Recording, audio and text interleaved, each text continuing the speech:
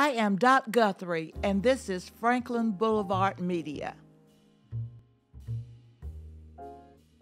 I am going to tell you about my life's journey. I was born on January 18, 1947, in a little house, a little country house by the side of the road in Clover, South Carolina. And I was educated in the Clover school districts.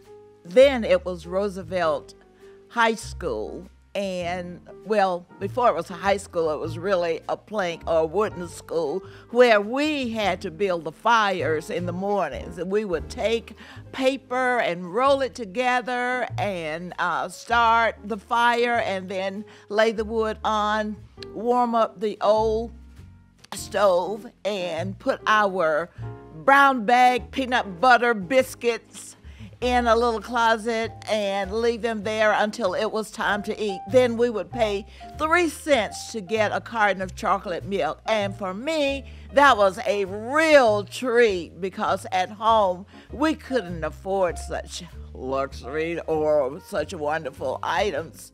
So at school I could buy the milk for 3 cents, and we would save our brown paper bags so that we could bring our peanut butter biscuits back to school the very next day. And I learned to read. I love reading, and I learned to read from a primer entitled Dick, Jane, Sally, Spot, Tim, and Puff.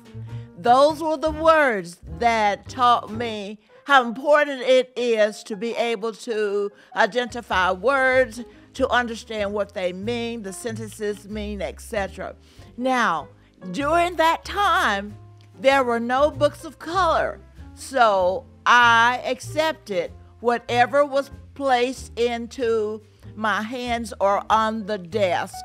Oftentimes we, meaning the African American school or the colored school in Clover, South Carolina, would receive the hand-me-down books from the white elementary schools.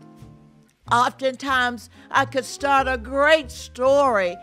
I would want to enjoy the ending of that story, and because of torn pages or bubble gum or whatever, I was unable to do that. So I learned how to be creative. I would create my own ending to a story if I couldn't find it in the books.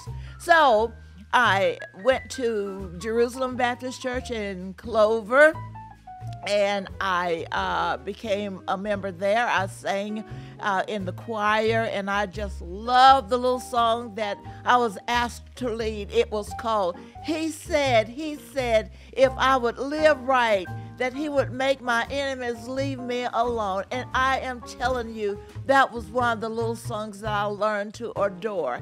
And also, I wanted to go away to college, but you know, my dad was a sharecropper. We could hardly afford to buy food. And there were times when I couldn't go to school because I, being the oldest, had to stay home to take care of my siblings. But you know what? That didn't stop me. That did not deter me from trying to reach my goal or goals in life. So whether it was picking cotton and having the cotton bugs sting your hands, or looking at the boll weavers or whatever I saw there in the fields while pulling that cotton sack, I still could dream. And that's why dreams are so important. And that's why it is so very important to help our children nowadays to achieve or to attain their dreams. So from the cotton fields of Clover to the African American Museum, I can tell you that my story was one that I learned how to appreciate life and the values in life. And it doesn't matter where you come from, it's where you're going with what you've learned from your experiences. I went to South Carolina State University in Orangeburg, South Carolina, and my dad couldn't drive me to the college in Orangeburg. We didn't have a car, but we had some good Samaritans, our neighbors. We packed up my 2 little suitcases, I hardly had much to put in them. And my neighbor drove us to Orangeburg, South Carolina.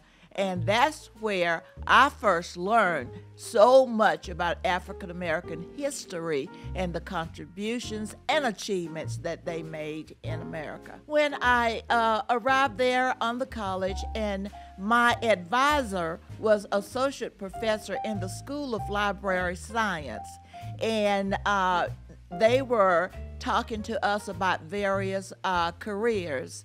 And at one time I did think that I wanted to be a business major, but when my advisor finished with me talking about libraries and books, and I discovered from having to take children's literature that there were African Americans in books like Great Negroes, Past and Present, written by Russell Adams, or Negroes Who Helped Build America. I just knew that it was going to be my charge.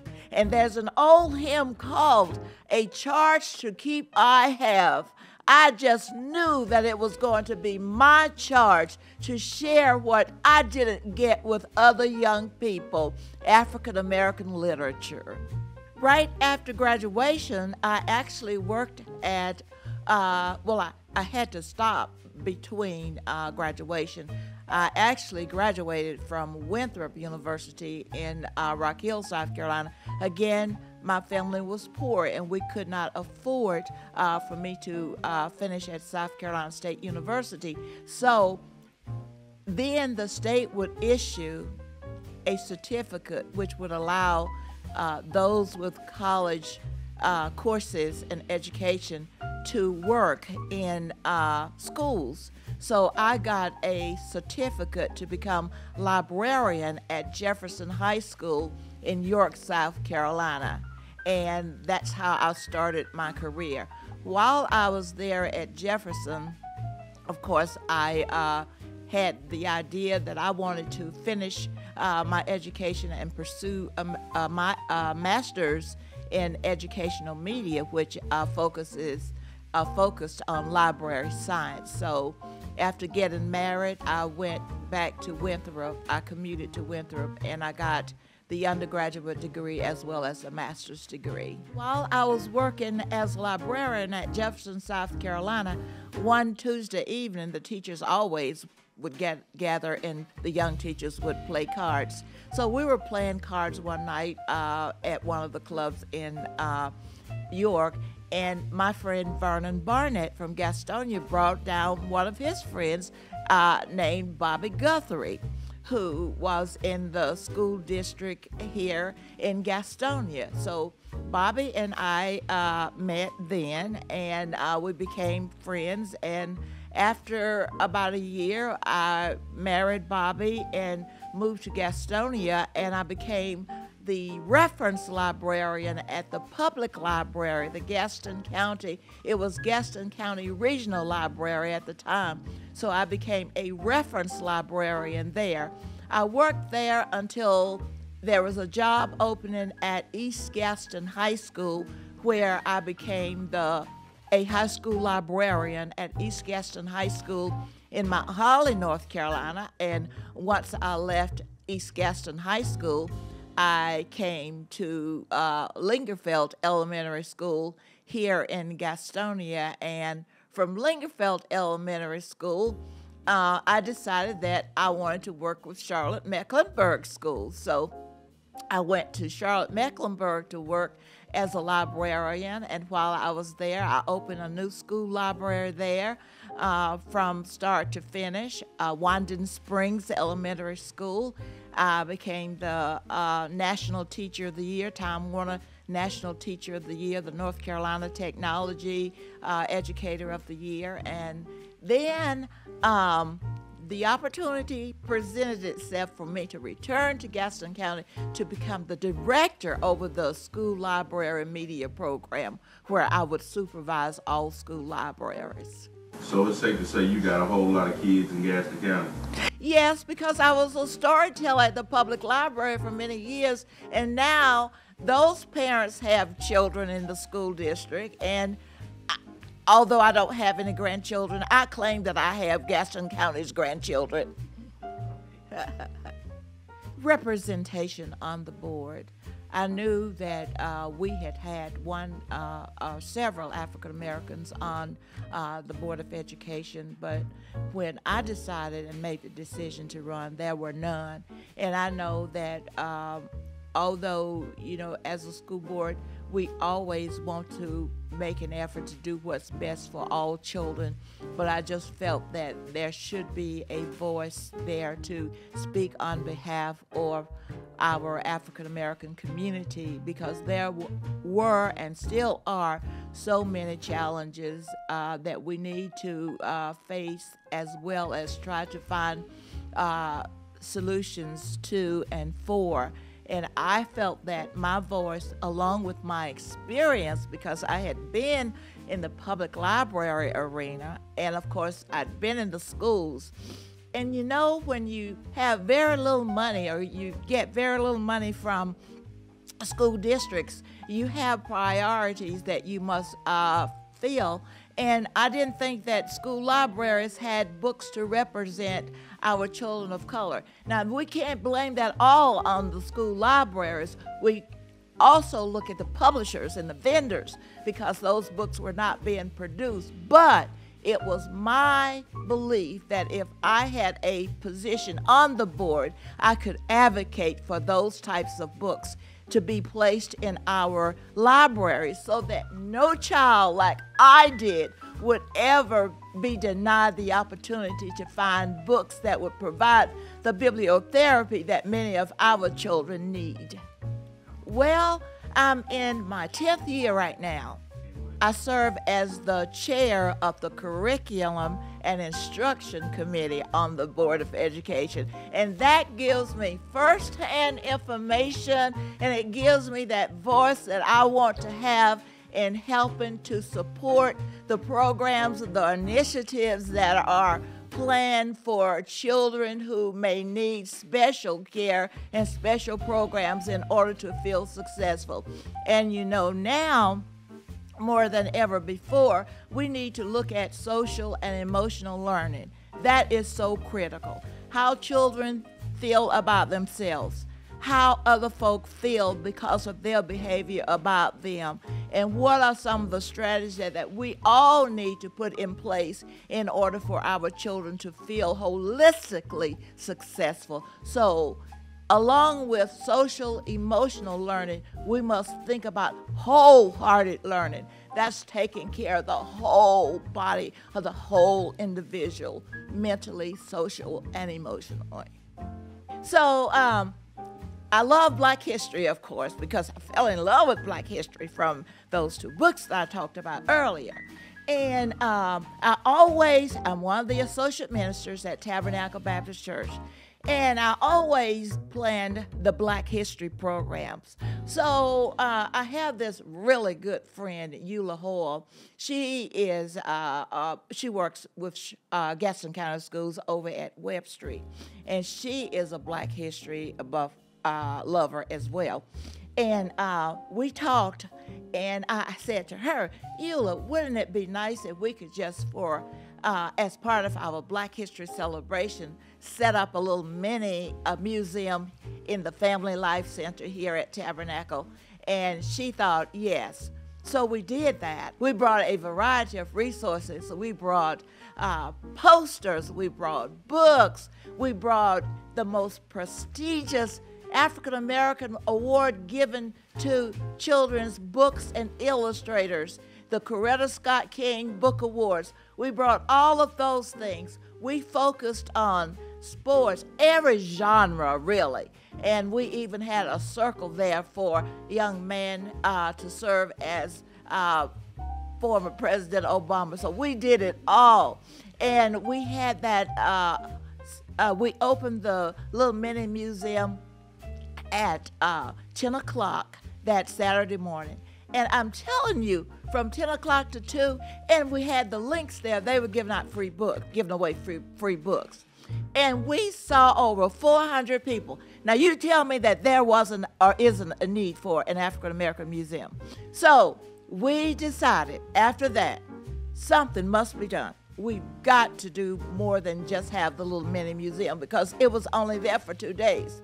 So we have this wonderful person in our church, Anthony Powell. At the time, he was on the Lori Mill board.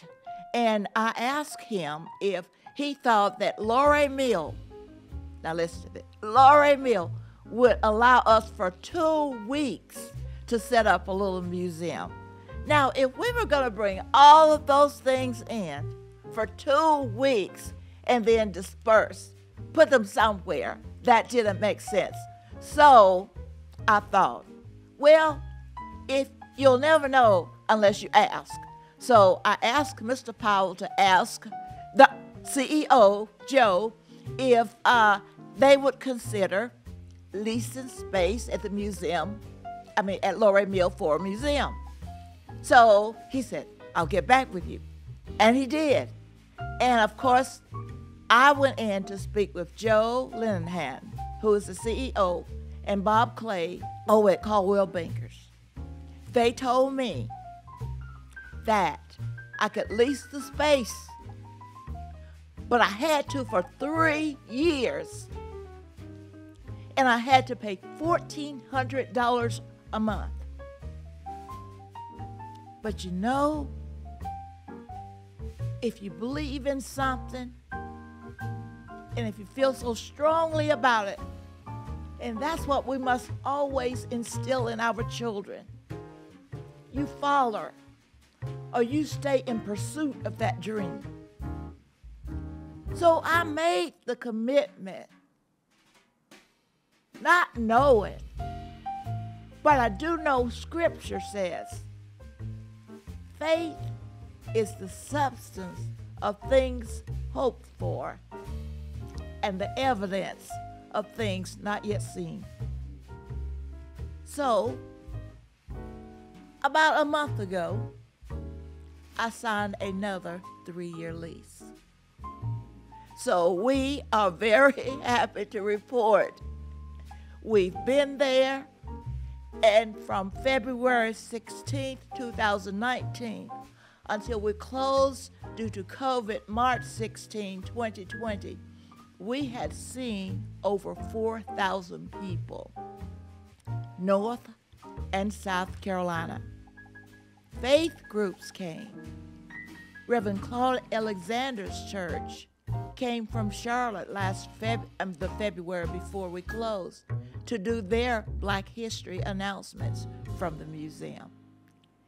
Just as we slowly return this year, Reverend Freeman from Mount Zion did a Bible study there. We are open to the community, and we have faithful supporters, faithful, faith-based supporters. We have partnered with Belmont Abbey College, with Dr. Stratton. Students in education must come through the museum. We are a very strong in partnership with Gaston County Schools. Clover School District came yesterday. They brought students from Clover School District yesterday, and tomorrow I will see grades 9 through 12 from Charlotte-Mecklenburg schools. I want to say that the African American Museum is not my museum. It's Gaston County's museum. We want the best for Gaston County, and we want the best for our children. We want to prepare them for life skills. And when I say life skills, not every child will go or want to go to a 4-year college.